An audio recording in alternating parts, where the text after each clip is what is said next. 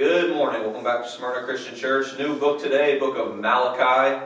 Malachi means my messenger, and that's God's messenger, of course.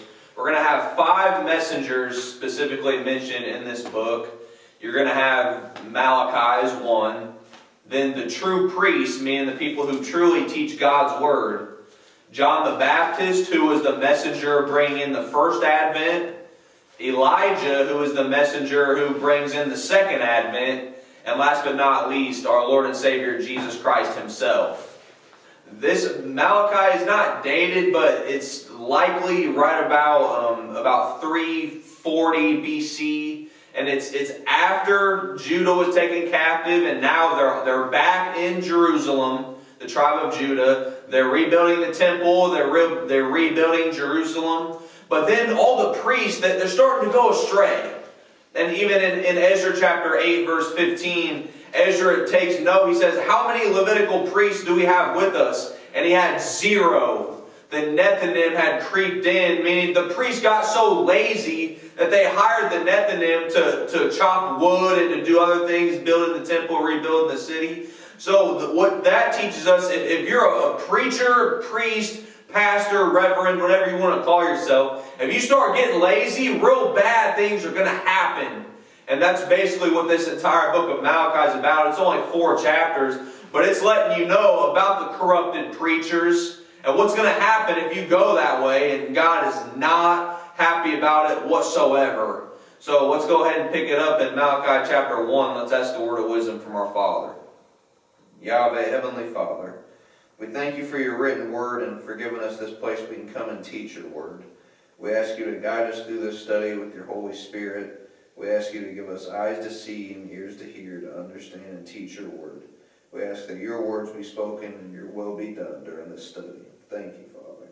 In Yeshua, Jesus' precious name, amen. Okay, Malachi, my messenger, chapter 1, verse 1. And it reads, the burden, that means the prophetic oracle or the warning of the word of the Lord to Israel by Malachi. I have loved you, saith the Lord. Yet ye say, wherein hast thou loved us? You're always going to have people that are ungrateful, don't give God the thanks that He deserves. Was not Esau Jacob's brother, saith the Lord? Yet I loved Jacob, and I hated Esau, and laid his mountains and his heritage waste for the dragons of the wilderness. Now, why did God hate Esau? It's written in God's word that he was hateful, even toward his own twin brother. He was envious. He was prideful. He was a fornicator. So God did hate Esau. But do you know what it says in Romans chapter 9 about verses 11 through 14? It says that while Jacob and Esau were even in their mother's womb, God loved Jacob and hated Esau. And many people, they marvel. They say, how could that be? Because they don't understand that there was an earth age before this, where we were all with God in a spiritual body. So whatever Esau did then, no doubt he was the same way he was in the flesh at that time. He was envious, prideful, hateful. So God hated him for it. But you have to understand there was an earth age before this. And that's why God hated Esau, because of what he did there.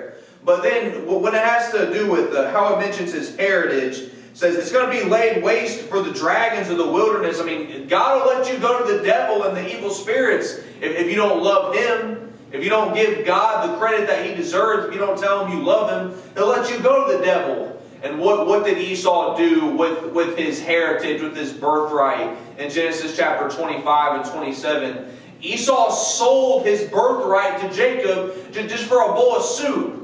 And as it's written, it says Esau despised his heritage. He despised his birthright. And what is all of our heritage if you love God? It's eternal life.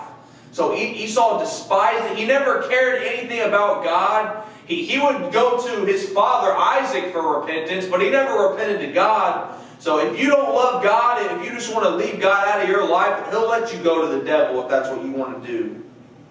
Verse 4. Whereas Edom, that's Esau, Edom means red, Edom saith, we are impoverished, but we will return and build the desolate places. Thus saith the Lord of hosts, they shall build, but I will throw down, and they shall call them the border of wickedness. and the people against whom the Lord hath indignation forever. And He does to those who hate God. They don't want to follow God. They don't want to serve Him. God's going to destroy Him. And even if they might say, oh no, we might be having bad times, we're going to build ourselves right back up. Now if you hate God, you won't. Things might go okay for a little while, but God is going to destroy you if you don't love Him. I mean, He created our very souls. He came in the flesh as the Son, Jesus Christ, and died for us and resurrected, defeating death so we could have eternal life, even though none of us are worthy. But then you want to hate God, you don't want to give Him thanks for that, then go ahead if that's the way you want to go. Verse 5, and your eyes shall see, and ye shall say, the Lord will be magnified from the border of Israel. As it's written, when Jesus Christ returns, every knee is going to bow, every tongue is going to confess.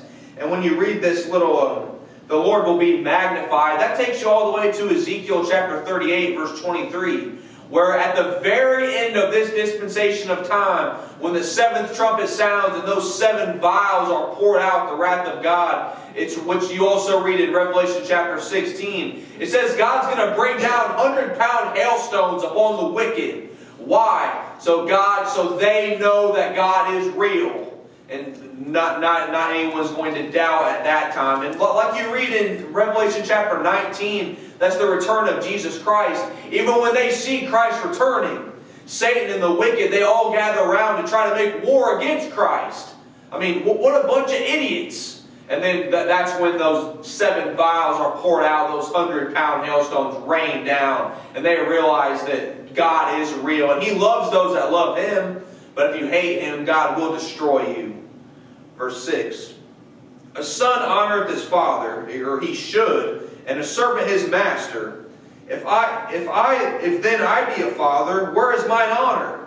If I be a master, where is my fear? That word fear means to be in awe of, and we should be in awe of God's glory and His power and His might.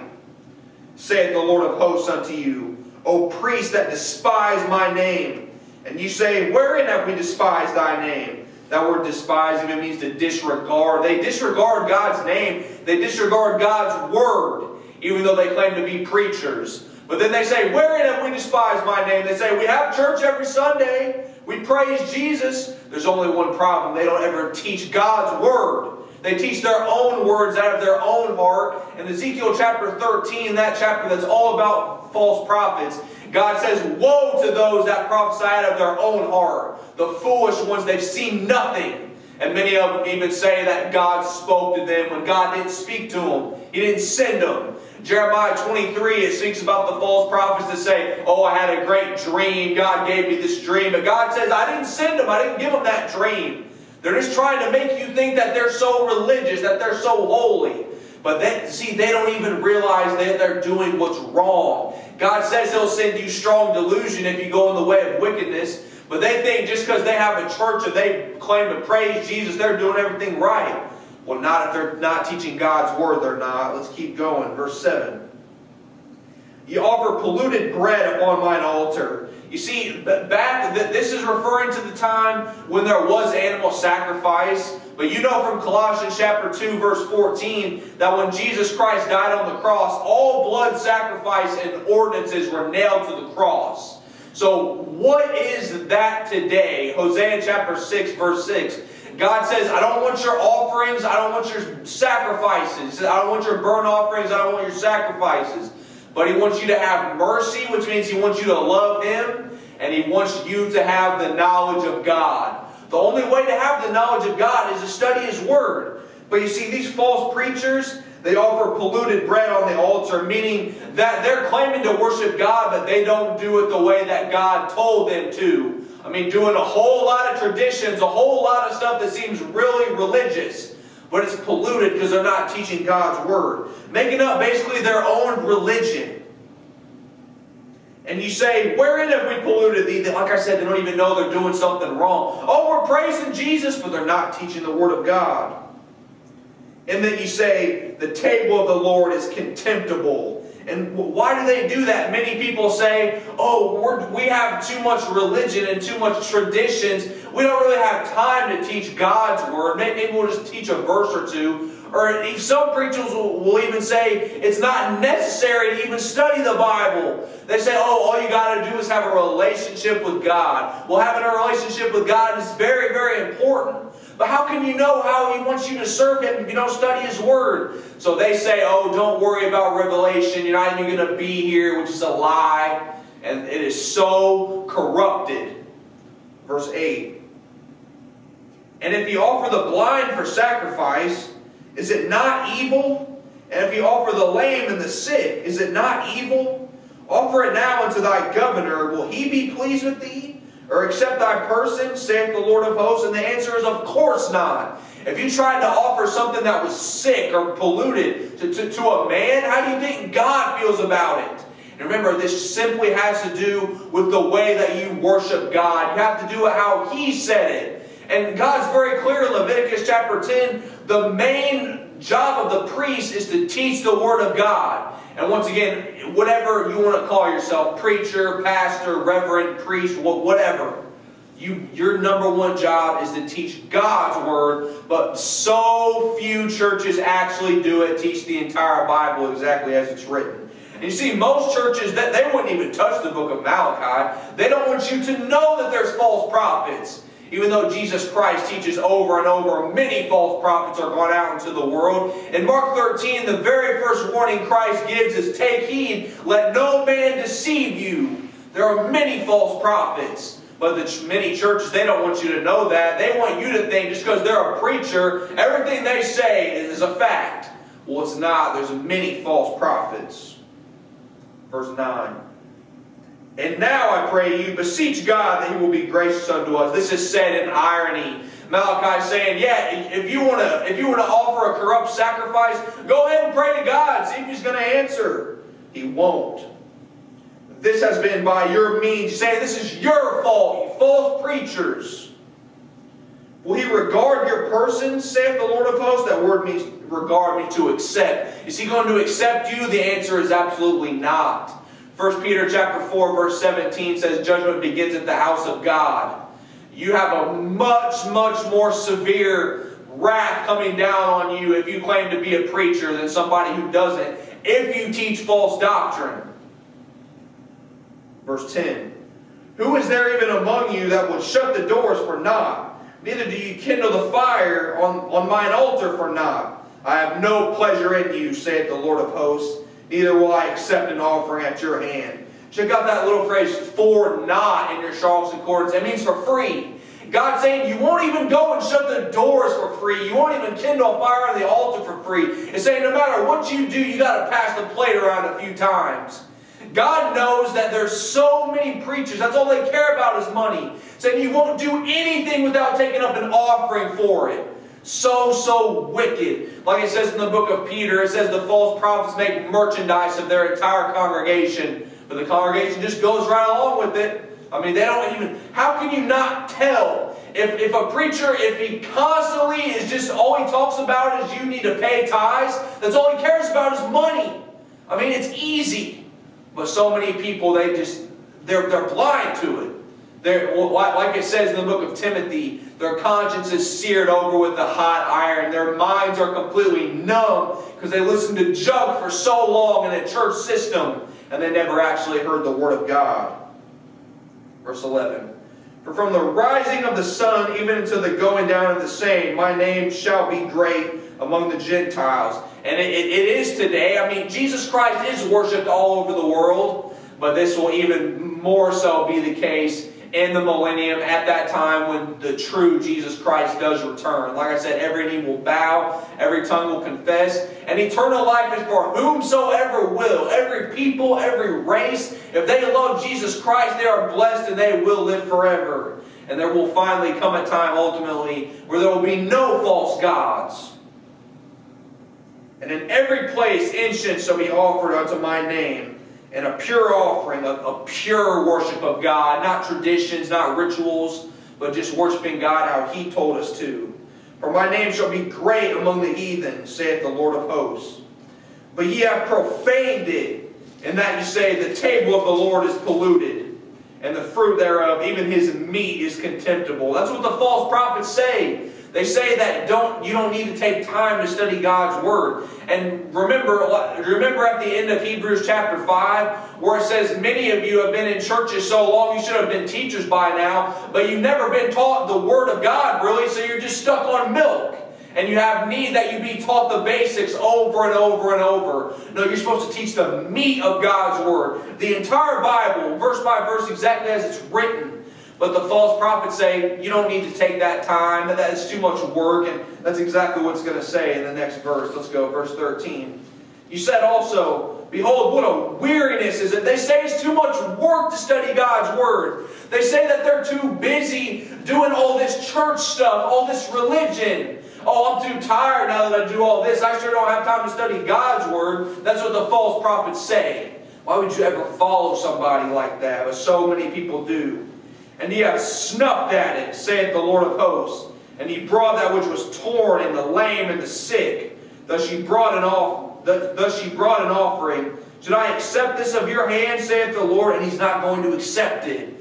When it was the time of burnt sacrifice and offerings, the sacrifice you were supposed to bring had to be perfect and without blemish. If it wasn't, God wasn't going to accept it. And you see, none of us can be perfect. But the way that you worship God can be perfect, because all you have to do is do exactly what the Word of God says. But if you want to worship God in a way that's all traditions of men, that's just a whole bunch of religion, but it's just all nonsense, God's not going to accept it. And even if you think you're doing the right thing, you better make sure what you're doing. If you're doing something that has to do with religion, but it's not in God's Word, then why are you doing it? You're learning your religion from a man instead of learning it from God's Word. Verse 14. But cursed be the deceiver, which hath in his flock a male, and voweth and sacrifices unto the Lord a corrupt thing. This is saying even somebody, he knows the truth. And he's going to be a preacher. He vows to God that he's going to be the best preacher he can be. But then he offers a corrupt thing. He never teaches God's Word. He prophesies out of his own mouth, just false doctrine, telling stories and doing this and that, something so religious. But if it's not God's Word, then it's corrupt. For I am a great king, saith the Lord of hosts, and my name is dreadful among the heathen. It's awe-inspiring. And for all people, if you love God, you have His blessings. But if you go against God, and even if you think that you're doing what's right, but you're not doing according to what God said to do in His Word, then you got cursings coming down on you. Let's go into chapter 2, verse 1. And now, O ye priests, this commandment is for you. If you had any doubt of who this is written to, it's written to all people, but especially to those who claim to be preachers. So you better listen up. Verse 2. If you will not hear, this word here means to hear intelligently and with obedience. If you will not hear, and if you will not lay it to heart to give glory unto my name, saith the Lord of hosts, I will even send a curse upon you, and I will curse your blessings. Yea, I have cursed them already, because you do not lay it to heart. And that even in the Hebrew, it says that God will even give you confusion. And you see, so many people, they seek their own glory. They want people to worship them, basically. They just want to be someone so holy and special. But God said, no, you need to give glory to my name. But if you don't want to do that, God's going to bring cursings down on you. That's exactly what it says in Leviticus chapter 6 and Deuteronomy chapter 28. If you serve the God the way you want, you got blessings coming. But if you don't, if you go against God, it says if you don't listen to Him and hearken to His commandments, it says God's going to bring so many cursings upon you that you're going to have cursings until you're just completely destroyed. It says God's going to take every single thing you touch and destroy it. That's what you got coming if you want to play church, if you want to play religion. Verse 3. Behold, I will corrupt your seed and spread dung upon your faces, even the dung of your solemn feast. Even this stuff that you went to church and claimed it was so religious, it was like dung in God's eyes if His Word's not taught. You understand that? And even though it's a solemn feast, seems so holy. And one shall take you away with it. That last phrase, it means that just like the dung's thrown out, God's going to throw you out right along with it. That's how God looks at you if you're a false teacher. If you don't teach the entire Word exactly as it's written, but you play church, you're just like dung in God's eyes. You're going to be thrown out. You're going to be cast out. It's like in Matthew chapter 11, I believe it is, when the man, it's time for the great wedding and the return of Jesus Christ. But then he tries to go in and doesn't have a wedding garment and he's speechless. God says, Jesus Christ says, cast him out into outer darkness where there's weeping and gnashing of teeth. Because he claimed to be a Christian, did all this stuff that was so religious. But then when the false Christ arrived first, he never studied God's word to know that it was the false Christ. So he worshipped him thinking that he was Christ. You think you're going to take part in that great wedding if you worship Satan the last 2.5 months? Absolutely not. See, that's the risk that you run. You claim to be a preacher, but you don't teach God's word. You're not only going to be deceived and worship the devil yourself, you're going to lead your whole congregation into worshiping the false Christ. Verse 5. Verse 4, that is. Verse 4. And ye shall know that I have sent this commandment unto you, that my covenant might be with Levi, saith the Lord of hosts. It was the Levitical priesthood, the tribe of Levi, that God chose to be the priest. Let's go another verse, verse 5. My covenant was with him of life and peace. If you teach God's word exactly as it's written, you have eternal life and you have so much peace that this world sure cannot give you. And I gave them to him for the fear wherewith he feared me, and was afraid before my name. He was, once again, God is awe-inspiring. And those who truly serve God, they are in awe of his greatness and his love and his mercy. But this is also saying, it doesn't matter who you are. If you go against God, cursings are going to come down. Like Nadab and Abihu, they offered strange fire on the altar. They were serving God in a way that they weren't supposed to. They had just became priests. What happened? God struck them dead right there.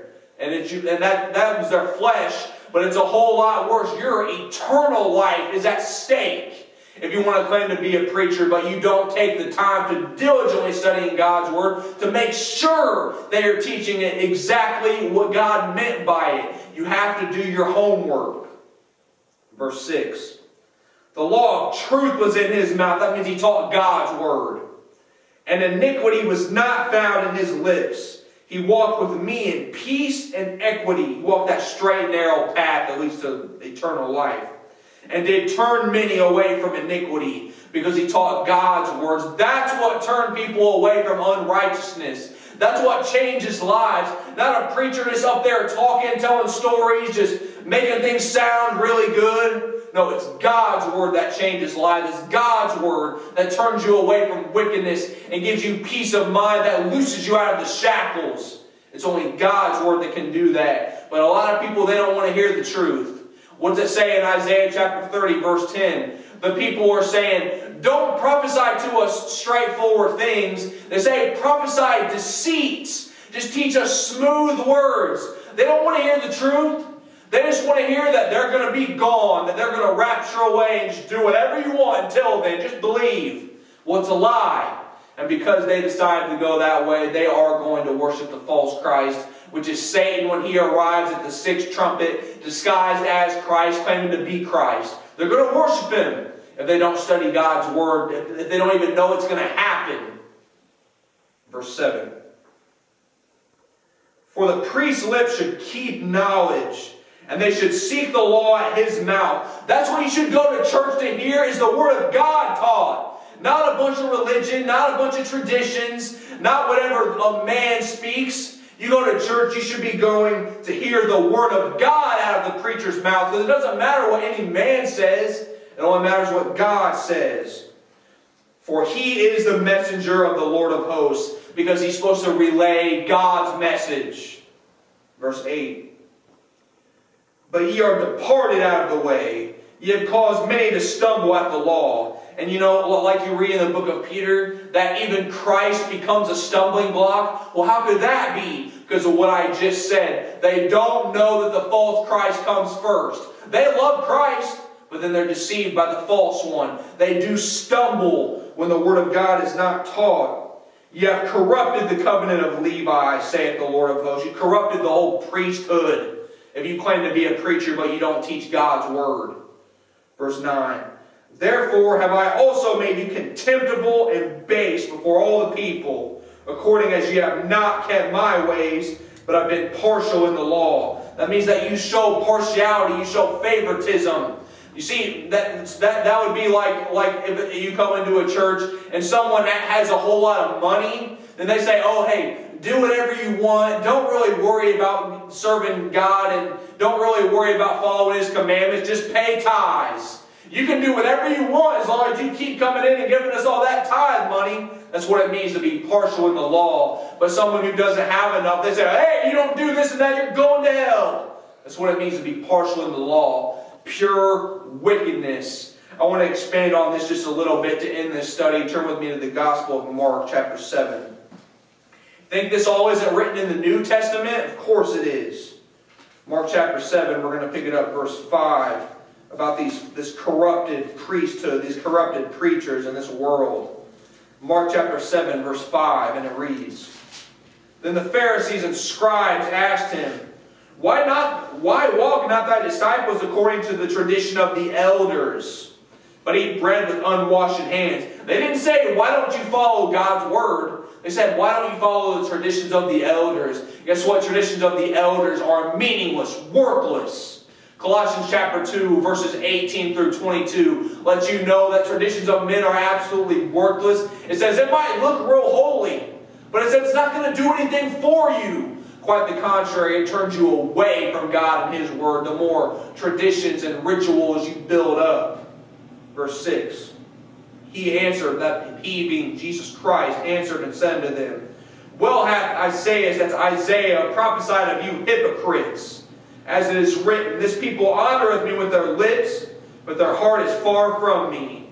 Howbeit in vain do they worship me, teaching for doctrines the commandments of men. I mean, your whole religion is worthless if you don't teach God's word. It's in vain. And like it says in Matthew 16, verse 12, Beware of the doctrine of the Pharisees and the Sadducees. Beware of any doctrine. You better check out anything I say or anything other preacher says. You better make sure it comes straight from the Word of God. If it doesn't, then it's false.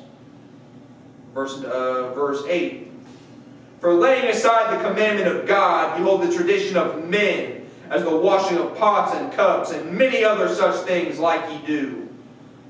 And he said unto them, Full well you reject the commandment of God, that you may keep your own tradition. I hope that you would never do that. But so many people in many churches, many different denominations, they say, oh, we have to follow this tradition. This is what our church teaches us. We know that our church is right.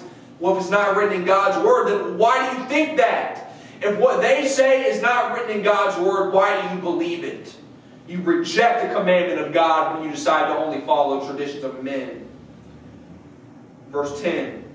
For Moses said, Honor thy father and thy mother, and whoso curseth father or mother, let him die the death. That's Exodus chapter 20, verse 12, and Exodus chapter 21, verse 17.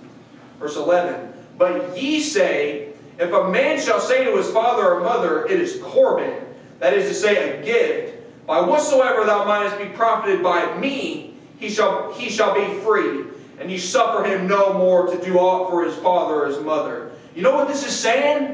What the false prophets say, they say, as long as you pay tithes to me, you can just let your mother or your father starve. You don't have to honor them. That's what so many false prophets say. That's what so many preachers say. Just pay tithes. You can do anything you want.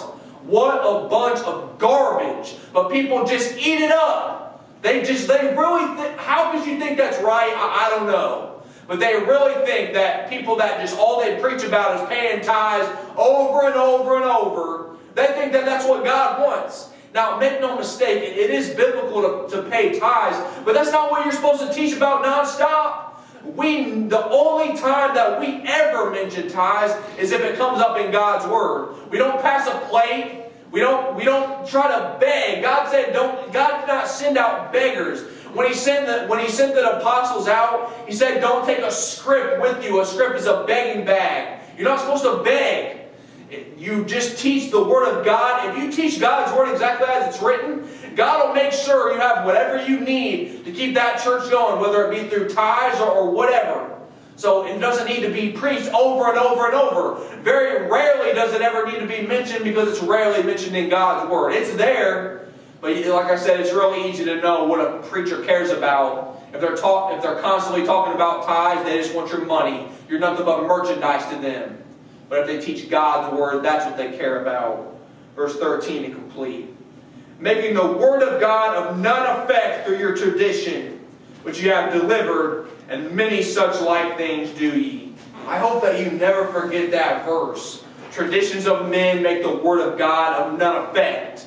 And I'll say it one more time. Many churches, they wouldn't even think about teaching the book of Malachi. Basically, the whole book, more or less, letting you know there's a whole lot of false prophets out there.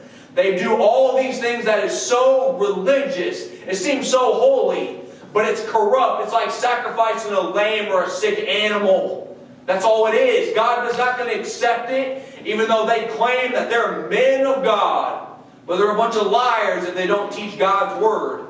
So you test out your teacher, your preacher. When you go to church, do you remember what it said? That they should go to hear the law of the word of God out of the preacher's mouth. Not a bunch of other junk. So you test your preachers out. Don't take my word or any other man's word for what they say if it's not in God's word. Men's words are meaningless. It's only God's word that matters. Let's go to His throne. Yahweh, Heavenly Father, thank you so much for warning us over and over about the false prophets. We thank you for giving us the understanding of your word so we can spot it easily. We thank you for your written word and for telling us all things. We thank you for giving us this building. We can come and teach your word exactly as it's written. That no one can tell us, can't teach this or that, but you just gave us this place where we can teach your entire word, and we can't ever thank you enough for that. We just ask you to continue to give us wisdom, so not just for ourselves, but so we can share it with others. Thank you, and we love you so much, Father. In Yeshua, Jesus' precious name. Amen. This is recorded February the 7th, 2021 at Smyrna Christian Church in Kokomo, Indiana by Pastor Jesse Sisk. God bless.